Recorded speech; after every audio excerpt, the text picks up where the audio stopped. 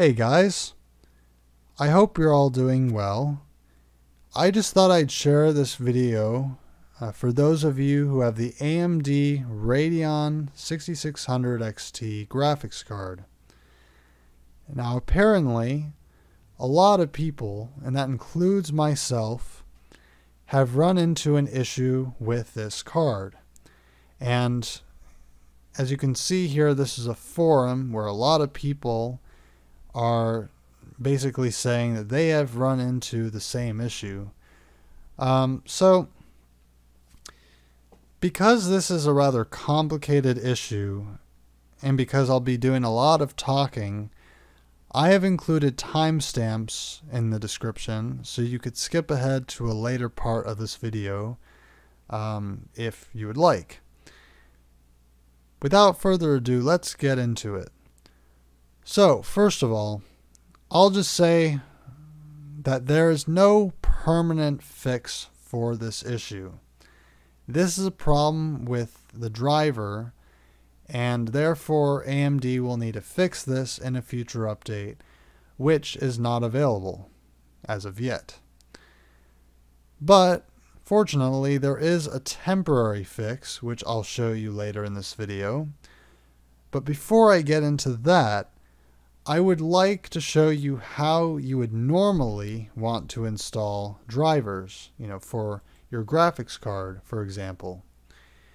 Now, in a lot of cases, Microsoft will install drivers for you automatically through Windows Update.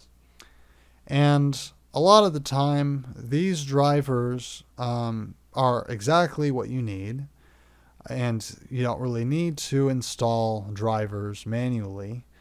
But in a lot of other cases, those drivers that Microsoft is forcing onto your system are problematic and outdated. And so what is the recommended way that you should be installing drivers? It would be from the manufacturer's website. I will put a link to this page in the description below, assuming you have this graphics card. But when you click on the link, or when you're here, you would want to choose your operating system. So in my case, it's Windows 10. I have a 64-bit computer. And you would want to click on a download link, this download button right here. Now, there is an optional driver update, but there's also a recommended driver update. If you want to play it safe, I would go with the recommended update personally, but if you want the latest update, go with the optional. Either way, you would want to click on the download button and install it from there. Now, what is the problem with this graphics card? Well, as I mentioned, it is a driver issue. It's not a hardware issue. So if you have gone down this route, if you have installed the driver from AMD's website, and if you have set up your computer to turn the screen off automatically after a period of time, let's say 15 minutes, your system will likely do something like crash, or maybe it goes into sleep mode and you can't get your display back on, and you have to force shut down the computer or restart it or whatever to get the display back up and running. So that is the issue with this card, or I should say a driver. One way to fix it would be to just choose never have your screen turn off automatically. But if you're one of those people who wants to save energy, then I would recommend you keep this set to whatever you want it to be set to. If you want to have it set like this, set up this way so that the screen turns off automatically, there is a workaround. And one way to fix it would be to just use Microsoft's driver, the driver coming in through Windows updates, but you aren't getting the AMD software that comes with it, the Radeon software. And if you want this software, you would have to install the driver from AMD's website. But yet again, you would run into this issue. At least a lot of you would have to deal with this issue if you have it set up this way. Alright, so what is the temporary fix for this issue? Well, first of all, I would highly recommend that you install the driver from AMD's website, because that is technically the official driver, the recommended driver, even though it's problematic. And second of all, I would highly recommend you uninstall all traces of any other driver, like Microsoft's driver. You want to completely uninstall that, remove all traces of that driver from your system. And you want to prevent Microsoft from installing its own driver. And I could show you how to do that later in this video. So what is the fix? What is the temporary fix? Now, I say temporary fix because AMD will need to fix this issue in a future update, but there is a temporary fix, a workaround. So I have this program, the software called MSI Afterburner. I will put a link to this software in the description below. MSI is just another manufacturer of motherboards. I think they make graphics cards as well, maybe some other hardware components. But they have their own, this software right here, which is called MSI Afterburner. And I would highly recommend you get this installed because you can use this software to fix this issue with your graphics card or driver. You would, once you have it open, you would want to click on Settings, and you want to scroll down to where it says Disable ULPS. Well, you don't really need to scroll down, it's right there. But you would want to make sure that there's a check mark next to Disable ULPS. And this stands for Ultra Low Power State. And it says it right there.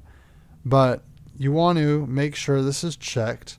And then you would want to restart your computer to make sure those settings are in place or applied. And then you should be good to go. Now the thing is, you would have to do this. You would have to go into MSI Afterburner and make sure that Disable ULPS is checked. You would have to do this every single time you update your graphics driver. Unless, of course, AMD fixes it in a future update. This is what you would have to do until then. So it's kind of a nuisance. That's another reason why I say temporary fix, is that you have to keep doing this every time you update your graphics driver. But it fixes the issue, all right? You no longer have to run into this issue every time your screen turns off automatically.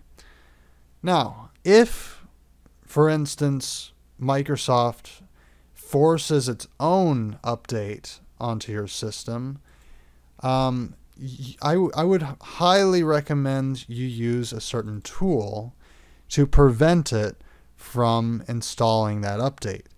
And that is, you can use this tool.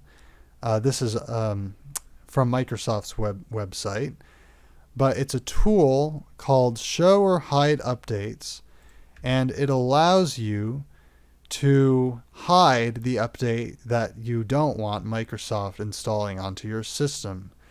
So you would just scan for updates, check for updates, and then you would click on Hide Updates, and the driver update coming from Microsoft through Windows Updates would show up right here. You would just put a check mark next to it and click Next, and it will hide the updates so that Microsoft will no longer force that update onto your system. So that's one piece of advice I have for you. Another piece of advice would be, before you do that, I would highly recommend you use this tool called DDU, Display Driver Uninstaller, and you would want to boot your computer up into safe mode before you do this. You want to make sure your computer boots up into safe mode, and then you would extract this zip file right here, and it will create this folder, and then you would run display driver uninstaller, and I would highly recommend you check all of these under where it says AMD specific options. I would highly recommend you check all of these. Maybe not the second one, because as it says here, a backup is recommended for AMD chipset, but I would just check all of them, honestly. I would also recommend you put a check mark next to where it says prevent downloads of drivers from Windows Update, because of course Microsoft is kind of forcing those updates onto your system whenever you uninstall a driver, like your graphics driver, for instance. So I would make sure that you prevent these drivers from being downloaded automatically. So then you would be able to install AMD's driver manually. So that's what I would recommend you do before you install AMD's update right here, the AMD's driver. Anyway, I really hope this fixes your issue. Thank you for watching, and I will see you in my next video.